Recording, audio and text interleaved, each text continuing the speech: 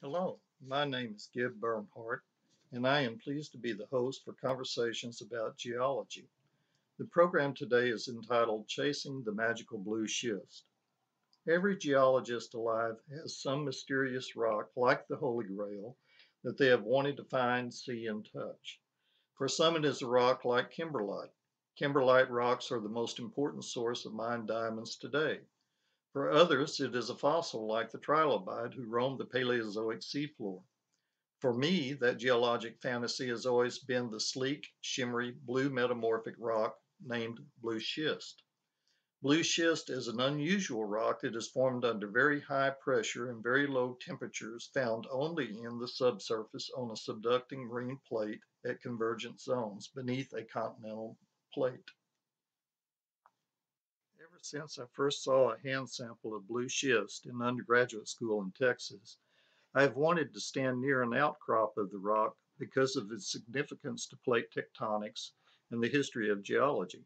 So to me, blue schist is synonymous with the theory of plate tectonics and is a symbol of the progress we have made as a science and represents a paradigm shift in the geologic thinking. This story, Chasing the Magical Blue Schist, is about my first encounter with blue schist near Mitchell, Oregon. This odyssey involves the birth of the Farallon Plate, the rocks associated with marine plates, and the collision of volcanic island arcs riding on the Farallon Plate with the massive North American Plate. The picture album to accompany this radio broadcast may be viewed on the Facebook page Conversations About Geology. The following seismic sounds were captured by hydrophones near the Aleutian Islands and are the sounds of plate movement at a subduction zone near Tohoku, Japan that occurred on March 11, 2011.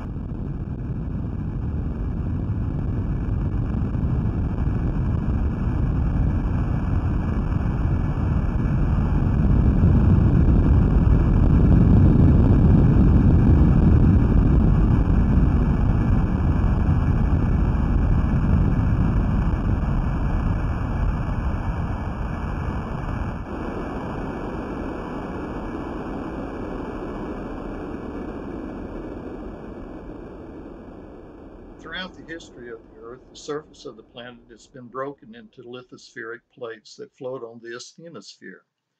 The rigid lithosphere includes the crust and the upper portion of the upper mantle. The plastic asthenosphere lies below the lithosphere and is the highly viscous, mechanically weak, and ductily deforming region of the upper mantle of the Earth. It lies below the lithosphere at depths between approximately 80 and 440 kilometers, or 50 and 273 miles below the surface. The lithosphere is divided into 15 plates that are separated into two basic groups. One, plates that are mainly oceanic crust, and two, plates that contain both continental and oceanic crust. Some plates are quite huge, like the European and North American plates, and some are quite small, like the Juan de Fuca plate off of northern California, Oregon, and Washington. In the oceanic regions, most of the plates separate and go in opposite directions due to upwelling convecting mantle material.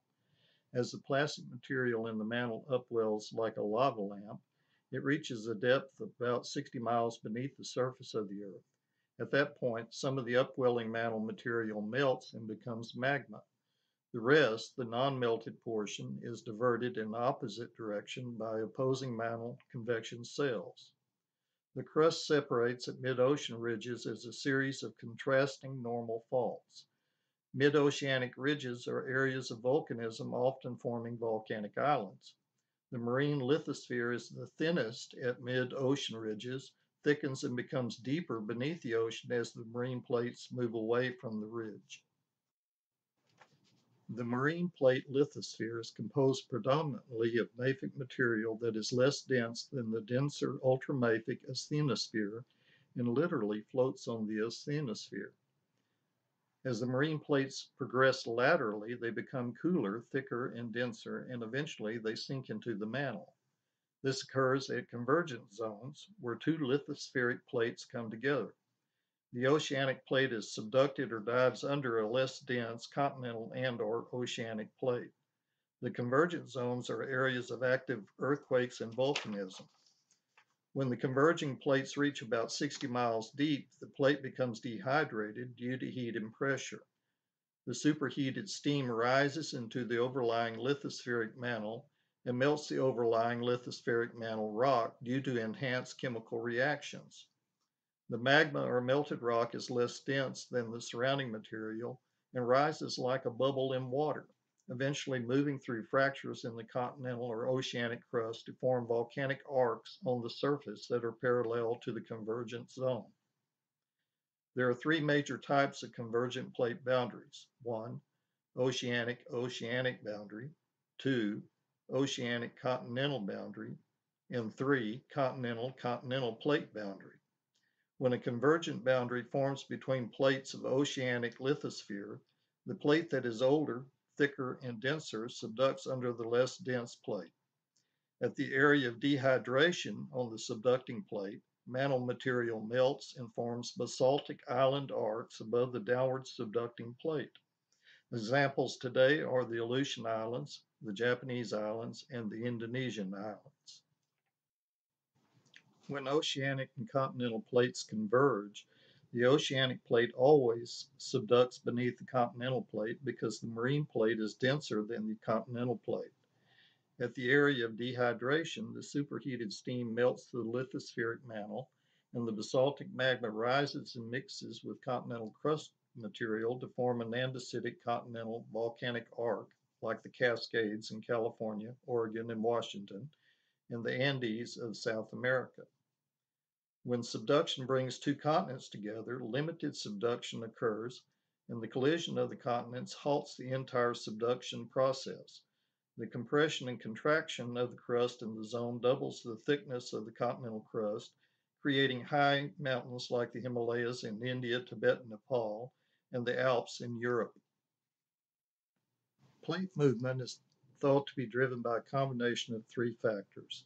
Factor 1, irregularities in the bottom of the lithospheric mantle due to variations in topography and density provide surfaces for the underlying convecting asthenospheric mantle to push against and propel the plates away from the divergent zone.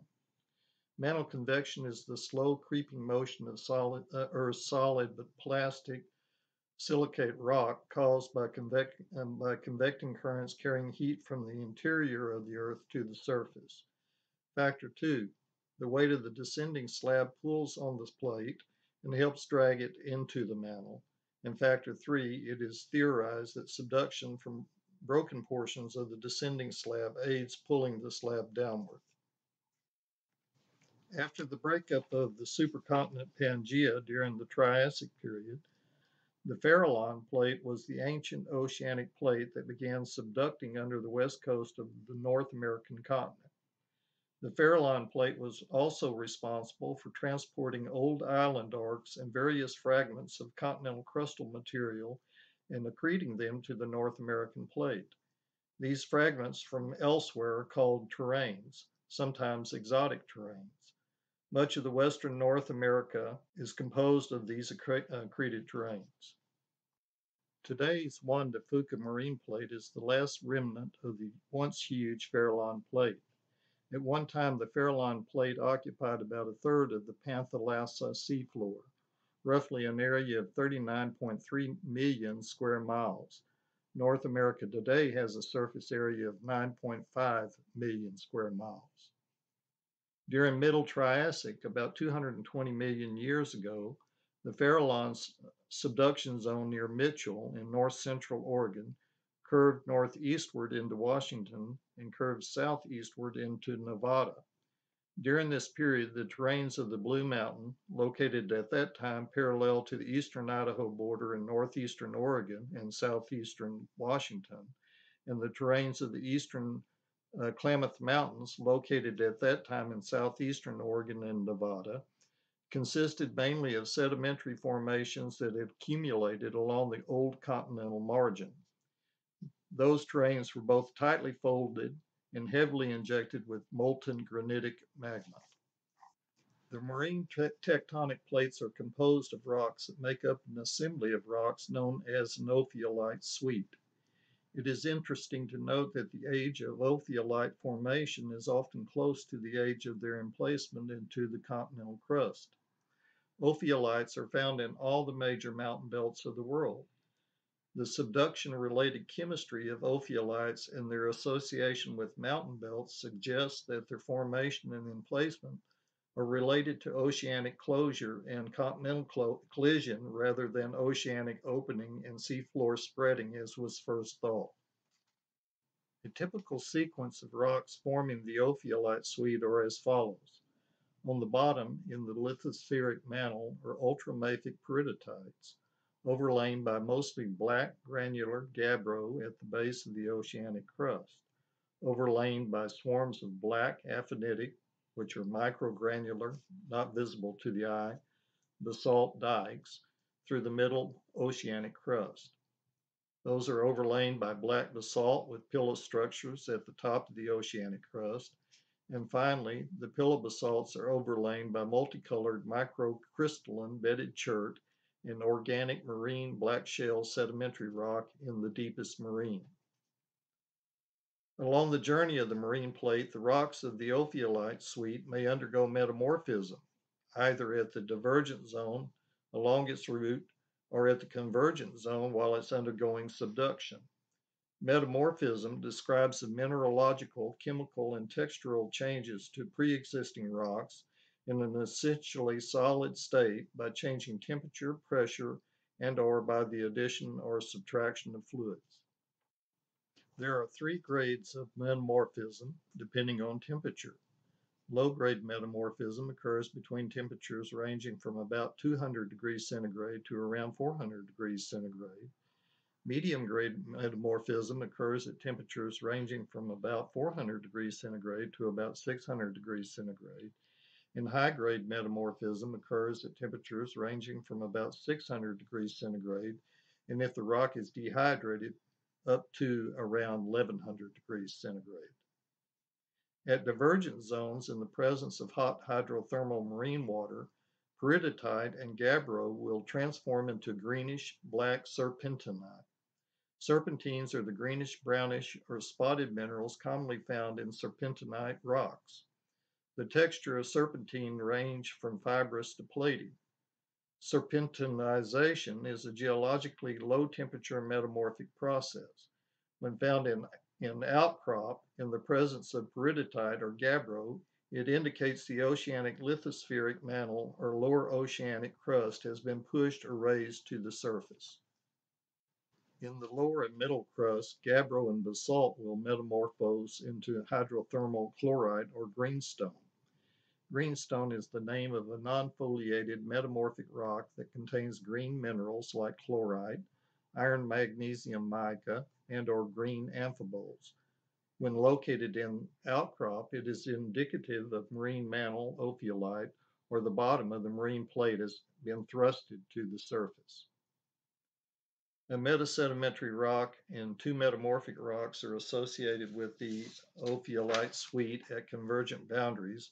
As oceanic crust descended beneath the continent, volcanic rocks, mainly basalt making up the oceanic crust, and the marine sediments deposited on top of it were scraped off and accreted or added to the leading edge of the overriding plate. This resulted in widespread deformation with development of thrust faults and folding. The deformation and emplacement results in a complex, chaotic assemblage of diverse rock types that some refer to as melange. In geology, a melange is a large-scale breccia. A breccia are angular fragments of broken rock. It is a mappable body of rock characterized by a lack of continuous bedding and the inclusion of fragments of rock of various lithologies and of all sizes, contained in a fine-grained deformed matrix. Rocks altered by high-pressure metamorphism, such as Bliss Schist, were in place during this episode. Bliss Schist is a metavolcanic rock that forms by the metamorphism of basalt and rock with similar composition at high pressures and low temperatures, ranging from 200 to about 500 degrees Celsius, approximately corresponding to a depth of 9 to 18.5 miles. The blue color of the rock comes from the presence of the predominant minerals glaucophane and lawsonite. Blue schist may also appear blue, black, gray, or blue-green in outcrop. When the plate descends to a depth greater than 30 miles, where temperatures are above 600 degrees centigrade, dehydration, high-grade metamorphism of the basalt in the ophiolite suite occurs, creating the metamorphic rock eclogite. The fresh rock can be striking in appearance with red to pink garnets and a green matrix of sodium-rich pyroxenes. According to Hotz et al., 4 samples of blue schist from the eastern Klamath Mountains near Wairika, northern California, and from north central Oregon near Mitchell have radiometric ages of approximately 220 million years, Middle Triassic. In north central Oregon, blue schist blocks occur in strongly sheared upper Paleozoic, metasedimentary, and metavolcanic rocks overlain by Cretaceous sedimentary rocks. So this means that the subduction process at that locality stopped approximately when the blue schist was metamorphosed 220 million years ago in Middle Triassic and was part of the Farallon subduction zone associated with the delivery of the Blue Mountains accreted terrains into eastern Oregon. I hope you have enjoyed this program about chasing the magical blue schist. This was the story of how the blue schist found near Mitchell, Oregon, was a small but significant part of the creation of the Blue Mountains of eastern Oregon.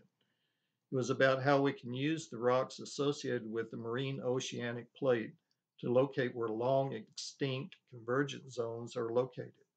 And personally, for me, it was about seeing, feeling, and experiencing that elusive blue schist in its natural setting. Any errors that may manifest from this discussion are from my own interpretations of the resources I've referenced and do not reflect on those authors. This program is for educational benefit of the listeners.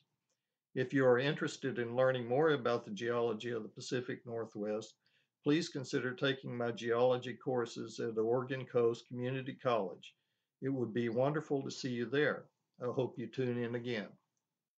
Until we meet next time, please remember that something as insignificant as a hand sample of blue schist has a history of epic proportions, and that the future of our planet can only be predicted from the evidence we have discovered from the past. I wish to close by saying, go outside, take a walk, and have a good look around, because the world is a beautiful place and only our curiosity can make that beauty meaningful. So long.